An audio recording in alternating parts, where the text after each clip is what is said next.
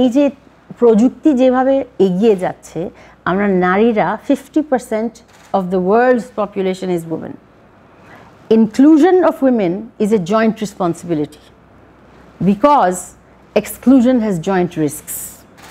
কারণ পুরুষরা at one time অটোমেশনের কাছে হেরে যাবে, কারণ there is not enough, 50% of the workforce is not with them. So পুরুষ আর মহিলা যদি থাকে অটোমেশনের উপরে, a computer can never think more than me. You know why? Because I have feelings. A computer doesn't have feelings. শুধু thought দিয়ে কিন্তু decision হয় না. All decisions are not made through thoughts. There's some feelings. কারণ আপনি যখন লাইফে যে কোনো ডিসিশন নেবেন আপনার একটু অনুভূতি একটা পার্ট প্লে করে, যেটা কম্পিউটার জীবনে পারবে না। যতই আর্টিফিশিয়াল ইন্টেলিজেন্স বলেন, যতই আপনি মেশিন লার্নিং বলেন, at some point emotion will kick in and that's when the computer fails and the human rises. So আমরা যদি 50% of the populationকে ওখান থেকে দূরে রাখি, who will lose? The men. So it's a joint risk and a joint responsibility. We are smarter than the computer, but we have to learn to keep up with what the computer does. আমি যদি জানি না computer কি করতে পারে, how will I beat it? So আমাদের মহিলাদের ওই প্রবলেম হচ্ছে এখন। Empowerment doesn't come from work, it comes from your home. Because if I don't feel I'm empowered at home, আমি কাজে এই জন্য তো মেয়েরা চুপ থাকে। আমার lifelong passion ছিল to be a VC and to serve the underserved. And when I say underserved, it doesn't mean poor. It means even a startup. বাংলাদেশে একটা স্টার্টআপ যদি বলে ওর ভ্যালুয়েশন 1 কোটি, আমরা বলি কি কথা বলো, তোমার একটা আইডিয়া, এটা 80 লাখ, 20% নিব, 16 লাখ নিয়ে চলে যাও। 1 বছর আমি ওকে গ্রুম করলাম, ও সিঙ্গাপুরে একটা অ্যাক্সেলারেটরে গিয়ে $3 million ভ্যালুয়েশন। সো আমাদের underserved means nobody knows our value till you put them on the stage. So আমি ভাবলাম ওই রোলটা আমি নিব, যে মানুষ মানে পৃথিবীটা যদি বাংলাদেশের কাছে না আসে, বাংলাদেশিদেরকে আমি পৃথিবীর কাছে নিয়ে যেতে চাই। আর আমার অ্যাক্সেস সিলিকন ভ্যালিতে যেহেতু ছিল, মানে I knew a lot of the ভিসিস, a lot of the অ্যাক্সেলারেটার্স। এইটাই আমার জার্নি, যে আমি স্টার্টআপদেরকে নিয়ে কাজ যখন শুরু করি, যে আমি ফান্ড করব। এই মুহূর্তে আমার 40টা ফান্ডেড স্টার্টআপস আছে। প্রথম 10টা যে আমি করেছি সব পুরুষ। সো আমি বললাম এটা তো খুব অবাক লাগলো, যে কোনো মহিলা কেন স্টার্টআপে নাই, কেন সাহস করে আসছে না, ব্যাপারটা কি? অনেকজনের সাথে কথা বললাম। সো একটা হচ্ছে সাহস, ওটার মানে বাসা থেকে ছেলেদেরও কিন্তু অনেক ঝগড়া করে বের হতে এসেছে। কারণ ও যদি চাকরি করে ও তো ইনকাম সাথে সাথে পাচ্ছে, ও যদি স্টার্টআপ করে ওর কোনো গ্যারান্টি নাই। আর আমাদের দেশের সমাজে এখনও আপনি যদি বলেন আমার ছেলে ডক্টর, আমার ছেলে ইঞ্জিনিয়ার, বিয়ে দেওয়া কিন্তু খুব ইজি।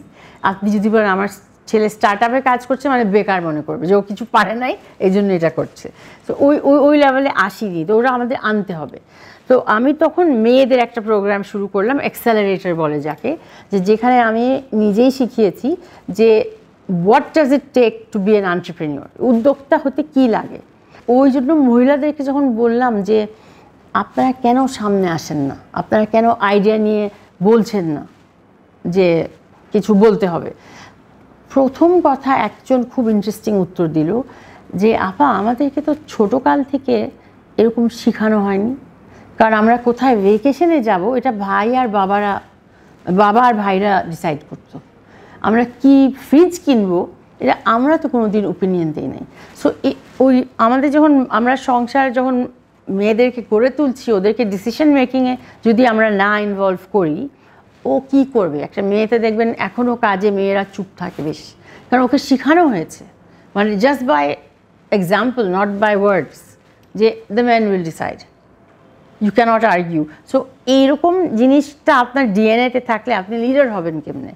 লিডার হওয়ার জন্য তো আপনাকে you have to voice your opinion. So এরকম অনেকগুলো মহিলাকে আমরা ট্রেনিং দিয়েছি যে আত্মসম্মান, আত্মবিশ্বাস রেখে মাঠে তুমি নামবে। কারণ মাঠে না নামলে না তুমি হারবে না তুমি জিতবে, তুমি দর্শক হয়ে থাকবে। হেরে যাও, হারলে হারো, তারপর you give up, but give it a shot. যদি মনে খুব ইচ্ছা আছে কিছু, এটা করো। Emotional dependence is Wars than financial dependence. আর আমাদের সমাজে মেয়েদের ইমোশনাল ডিপেন্ডেন্স একটু বেশি, কারণ দেখবেন টাকা পয়সা আর্ন করলেও স্বামীর হাত দিয়ে দিবে যে তুমি সামলাও। বাট আমি বলছি যে আর সবাই বলে ফাইন্যান্সিয়াল ইন্ডিপেন্ডেন্স, আমি বলছি ভাই ফাইন্যান্সিয়ালের আগে ইমোশনাল টানেন। She has to know how to take her own life, her own decisions. So আমি যে মনে করি মেয়েদেরকে আমাদের যে ইনক্লুশন বলি, ফাইন্যান্সিয়াল ইনক্লুশন বা ডিজিটাল ইনক্লুশন, আমি দুটাতেই ইন্টারেস্টেড। এটাতে আনার জন্য ওদের মেন্টাল প্রিপেয়ারনেসটা একটু করতে হবে। মানে আমি যতই ব্যাংক অ্যাকাউন্ট খুলি ফর দেম, আমি যতই মাইক্রো ফাইন্যান্স অফার দেই, আমি যতই টেকনোলজি ক্লাস শিখাই, ওর মনের ভিতর থেকে মানে ভয়কে সে যদি জয় না করতে পারে সে কিছু করতে পারবে না। সো আমাকে যখন বলে যে হোয়াট ইজ ইয়োর চ্যালেঞ্জ, আপনি এটা জিজ্ঞেস করেছেন, আমি বলবো I am my own challenge. আমি যদি বিশ্বাস না করি আমি করতে পারি, তাহলে আমি অন্যকে কি দোষ দিব? আমার ভিতরে ওই বিশ্বাসটা থাকতে হবে। It comes from childhood. We need to teach R women from childhood, you take the decision. যে আজকে যদি বলা হয় একটা মেয়েকে যে তুমি বলো আমরা ছুটিতে কই যাব, that's a lot of power. ও হয়তো প্রথমে বলতেই পারবে না, দ্বিতীয়বারও পারবে না, থার্ড টাইম সে বলবে, কারণ তাকে এনকারেজ করা হচ্ছে যে তুমি ডিসিশন মেকার হবা। আমাদের এনকারেজ করা হয় না। 9 out of 10 টাইমস দেখবেন মিটিংয়ে মেয়েরা চুপ থাকে। আর এটা সবার এক্সপিরিয়েন্স, কারণ ও তো জানে না যে ও পার্টিসিপেট করা উচিত। ও নোট লিখবে বা ও শুনবে বা ও হ্যাঁ বলবে বা না বলবে, বাট ও যে বলবে I disagree, can I make my point, এই সাহস কিন্তু আসে নাই। আর এই সাহস যতক্ষণ আমাদের দেশে আসবে না, আমরা নারীদেরকে লিডারশিপ পজিশন দেখতে পারবো না। কারণ leadership implies that you R a decision maker. অনেক সময় নো বলতে হবে, অনেক সময় মানুষকে ফায়ার করতে হবে, সবাইকে আমি খুশি রাখতে পারবো না। আর আরেকটা আমি মেয়েদেরকে বলি যেটা, যে it is through my personal experience, যে success comes at a price. I have to choose. If you choose to be successful, আপনার কিছু এগুলো ছাড়তে হবে। সো মহিলারা যতক্ষণ এই সাহসটা না রাখে যে আমার সাকসেসের জন্য আমার কিছু স্যাক্রিফাইস করতে হবে, মানে you will fall, you will fail many times, you fly only once, but for that one flight you will have many falls and many failures. Are you ready for that? It's that you have to rise every time you fall, rise higher every time than before, তাইলেই তো আপনি successful হবেন। আর আমাদের দেশে মানে failure is মনে করেন normal, এখানে সব কিছু একটু কঠিন করা, বাট যে এই কঠিনের মধ্যে উঠে আসতে পারে ও কিন্তু কোনো দেশে থামবে না, ও পৃথিবীর যে কোনো দেশে ও সফল হবে। আর আমি যাদেরকে নিয়েছি, যারা আমার সাথে এখন আছে, আপনি যদি ওদের ব্যাকগ্রাউন্ড শুনেন, ওদের কোনো উদ্যোক্তার ব্যাকগ্রাউন্ড নাই, but I want to make them. Total 40, ওটার মধ্যে 19 জন মেয়ে। এখন 19 জন সিইও না হলেও, মানে সিইও হচ্ছে 14 আর 5 জন CXO। It is my job to empower women who are not in the radar. So শুধু women empower, আমি কিন্তু একটা কোনো পাওয়ারফুল womenকে empower করা is not my only desire. I want to empower the empowered. I want to take bets. I will lose some, I know, but it's okay to lose. You don't win all the time. এটা তো ছোটকালে শিখে আসছি। You will never win all the time. You will lose some, you will win some. Be happy, be positive, and just keep rolling. I'm having a lot of fun doing what I'm doing. কারণ আমি SME foundation, BIDA, ওই মহিলাদের সাথে থেকে বিদেশে PhD করা মহিলা পর্যন্ত কাজ করি, আর ওরা সব একসাথে কাজ করে। আমার ইচ্ছা যে until I unite these two, because they will both learn from each other. ওর যে কী লাইফস্টাইল আর ওর যে কী লাইফস্টাইল, ওর প্রবলেম কী আর ওর প্রবলেম কী, দুইটা ভিন্ন দুনিয়া। ধনী লোকের প্রবলেম আপনি তো জানেন আমি কি বলতেছি, মানে it's a completely different world. Then you C and you learn. যে আমি প্রথমে 2 ছোটো ভাইয়ের সাথে বড় হয়েছি। সো আমার জীবনেও না একটা পুতুল ছিল না, আমি সারাক্ষণ টমবয় ছিলাম, ছেলেদের সাথেই ঘুরতাম, ছেলেদের সাথে খেলতাম। So as I grew up, আমি স্পোর্টসে অনেক অ্যাক্টিভ ছিলাম। আমার মনে হয় না আমি কোনো বছর গ্রিন হেরাল্ড আর বিকারনার সাথে চ্যাম্পিয়ন হইনি। So I was always active in স্পোর্টসে আমি বলবো একটু এটাই আমি কেন এটা বলার জন্য যে to lose gracefully is an art. সবাই কিন্তু এটা পারে না। And life, you will fall many Times you will fail many times, but you will also fly. You just have to keep moving. খেলাধুলা আমাকে শিখিয়েছে যে আমি হারবো. What does it really teach you জানেন? The first thing is this game you lost is gone. It doesn't matter.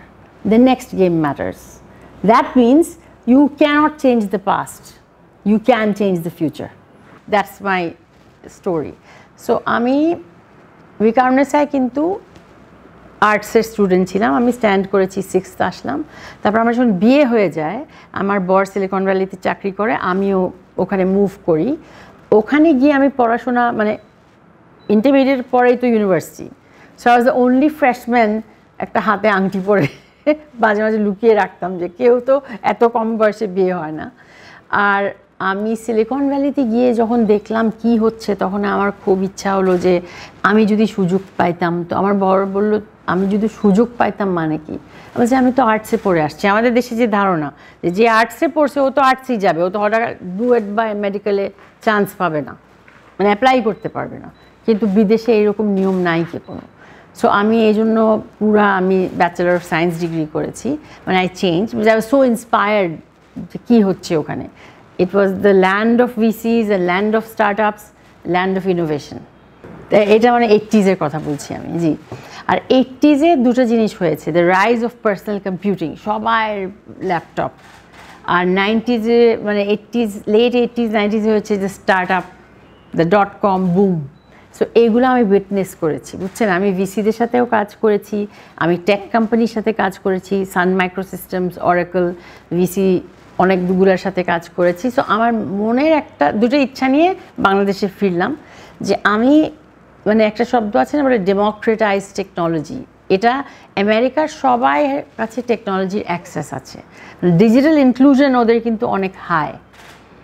আর আরেকটা ছিল যে আমিও আমার দেশে যখন রাস্তায় যাই, আমি না অতগুলো তার দেখতে চাই না. আমি যা দেখলাম যে বাংলাদেশে এসে আমার এই স্বপ্ন নিয়েই এসেছিলাম যে আমি ডেমোক্রেটাইজ করব টেকনোলজি, মানে সবার হাতে যাতে টেকনোলজি থাকে. কিন্তু প্রথম বছর এসে দেখেছি যে আমি silicon valley R Bangladesh is not plug and play. মানে ওইখানে যেই লেভেলে এডুকেশন, যেই লেভেলে access to device, access to smartphones, affordability of internet, বাংলাদেশে কিন্তু ওটা নাই. বাংলাদেশে অনেক, যখন আমি যে বছর এসেছি 2006, তখন কিন্তু স্মার্টফোন 10% পেনিট্রেশন ছিল না মনে হয়, এখন 30-40-তে এসেছে. সো আপনি যদি স্মার্টফোনই আপনার নাই, আপনি ডিজিটাল হবেন কেমনে? মানে how do you access things? তাহলে স্মার্টফোন যদি নাই তাহলে কম্পিউটার অবশ্যই নাই, কারণ স্মার্টফোন ইজ চিপার. সো তখন দেখলাম যে না, আমি এখন নিজে যদি কিছু করি বা আমি মানে ইট উইল নট ওয়ার্ক, কারণ আমার অনেক কিছু শিখতে হবে. সো আমি চাকরিতে ঢুকলাম, আমি মাইক্রোসফটে কাজ করলাম. আমার last job was with Microsoft. আমি managing director for Bangladesh, Nepal, Bhutan, Laos, Myanmar, 5টা দেশ দেখেছি. তার আগে আমি ডেলের কান্ট্রি ম্যানেজার ছিলাম. এগুলো করে আমার অনেক কিছু শেখা হয়েছে যে এইগুলো পাশে ইমার্জিং সাউথ এশিয়ান ইমার্জিং ইকোনমিতে কী হয়. সো দেখলাম ওই তুলনায় কিন্তু বাংলাদেশ এগিয়ে আছে. আমাদের এখানে পপুলেশন বেশি, আমাদের জিডিপি বেশি. We fail to serve them. This is the lesson I learned. আমাদের দেশে প্রবলেম কি? স্টুডেন্টস এত, চাকরি এত. We have an over supply. So এদের যদি উদ্যোক্তা না হয়, ওর তো আর কোনো চান্স নাই. চাকরি তো সবাই নিবে না. আমি অ্যাক্টিভলি এরকম নারী খুঁজি যার কোনো, যে ডেড এন্ডে আছে. মানে একটা পার্লারের মেয়ে মনে করে ওর জীবন ওখানেই যাবে, একটা মানে হসপিটালিটিতে মনে করবে ওর জীবন, ও কোনোদিন আর উঠতে পারবে না. Y is that? মানে I want to challenge that perception যে আমি যদি এই কাজটা করে 10 বছর এক্সপিরিয়েন্স করছি, আমি কেন নতুন একটা পারবো না? And I am the risk টেকার. আমি যদি বলছি যে I am going to take responsibility, তুমি ফেল করলেও আমার দায়িত্ব, তুমি ভালো করলে আমার দায়িত্ব. বলছে না ভালো করলে ওর দায়িত্ব, ভালো করলে তোমার দায়িত্ব, ফেল করলে আমার. But come and join, play. না খেললে তুমি না হারবা না জিতবা, একটা তোমার জীবনে হইতে হবে. Take that risk. এইটাই আমি নারীদেরকে বলি. Vision without execution is hallucination. So idea অনেক ভালো, কিন্তু একটু এক্সিকিউট করতে পারলো না, ও তো শেষ। আর আরেকজনের অ্যাভারেজ আইডিয়া কিন্তু ও ফাটায় দিছে এক্সিকিউট করে, হি ইজ দ্য উইনার। আমার মনে হয় কি যে পুরা পৃথিবীতে একটা স্টার্ট আপে একটা বেশ ভালো রিশাফল হয়েছে, যে এখন একটা খুব ভালো জিনিস হয়েছে যে বিদেশে এতগুলো স্টার্ট আপ ফেল করেছে, আমাদের তো কোনোটাই ইউনিকর্ন যেটা একটা বাজওয়ার্ড ছিল হয় নাই, বাট আমাদের দেশে না ব্যবসাটা কিভাবে করতে হয় আমরা এটা শিখছি, জানি। আমরা ওই স্টার্ট আপের চক্করে পড়ি নাই যে আমি এই ফোনের দাম ভ্যালি যা করছে, এই ফোনের দাম 1000 কিন্তু আপনি 500-তে কিনবেন। আরে বেটা ওই 500 টাকা তোরে কে দিতেছে? Either is the investor or it's you or it's যে বেচারা 50% দিয়ে গায়েব হয়ে দিয়ে দিছে। Someone is losing, who is that? It's a win-win game, it has to be a win-win game. আমিও জিতবো, আপনিও জিতবেন, ও জিতবে। That's the formula for success. এখন পৃথিবীতে এটা একদম ধাম করে অনেকগুলো নেমে গেছে। স্টার্ট আপের যে ভ্যালুয়েশন হাই ছিল, এখন ওরা বলে শো মি ইয়োর প্রফিট, যেটা আমরা আগে থেকেই বলতাম। আমার যে 40টা আছে সব ইয়াং আর্লি স্টেজ, ওরকম সব বড় হয়নি, বাট ওই যে mindset that I will do business. What is business mean? I am not here to make loss, I am not mother Teresa. So আমি অনেককে বলে দিই ভাই আমি মাদার টেরেসা না, আপনি আরেকজনের কাছে যান, কারণ এখানে আমার মানে বলছে আমার কোনো দিন লাভ হবে না, কিন্তু আমার 2 লাখ কাস্টমার হবে। তো আমার কী হবে ওটা? আপনার কাস্টমার, আই জাস্ট ওয়ান্ট মানে net revenue, I want high growth. Customer দিয়ে আমি কী করব? মানে it's makes no sense. We have learned lessons which we should remember, যে ইট ডাজেন্ট ওয়ার্ক। মানে আপনি একটা মানে স্ট্রং ফাউন্ডেশনের উপরে যদি 10 তলা না বানান, ওটা ভাঙবে। And you are very lucky if you get caught early. আমি তো বলি, those of you who gate caught early with a mistake, আল্লাহ's blessing is on you. আর যারা এত দেরিতে ধরা পড়ো যে it's two late for anything like jail, you R unlucky. I'd rather gate caught early, অল্পতে বের হয়ে আসবে।